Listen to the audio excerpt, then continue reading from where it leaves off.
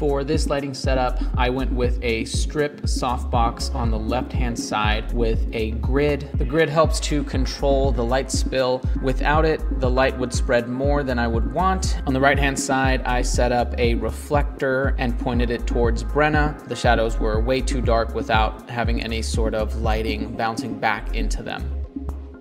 Let's get on the heels. I think that would look really classy. I kind of like you facing the statue, and then the leg closest to me, have it up like this. Yeah, and then let's have like one hand up here. Yeah, and then the other one, let's have it like this. Yeah.